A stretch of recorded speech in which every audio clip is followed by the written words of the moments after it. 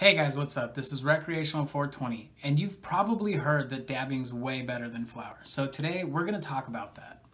And basically, what it comes down to is there is no better or worse. It's just about personal preference. If basically like me myself, I prefer to smoke flower over concentrates, especially during the day.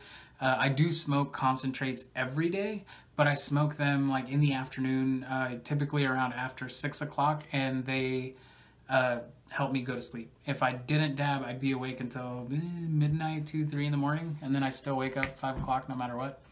But that's just me personally.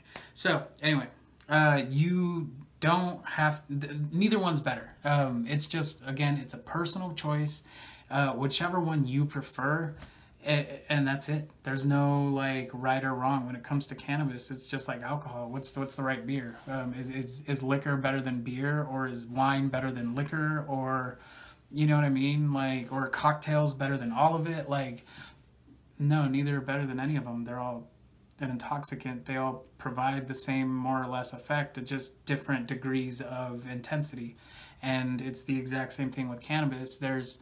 They all provide you with the same more or less effect. It's just a matter of how intense and at what level the high is going to affect you. So no, it doesn't.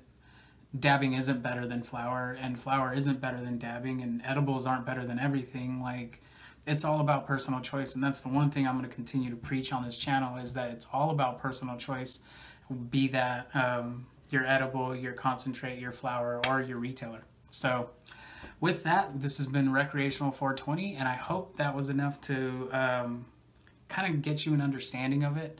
And if you have any more questions, feel free to just leave it down in the comment section, and I'm going to do my best to reply to you in a timely manner.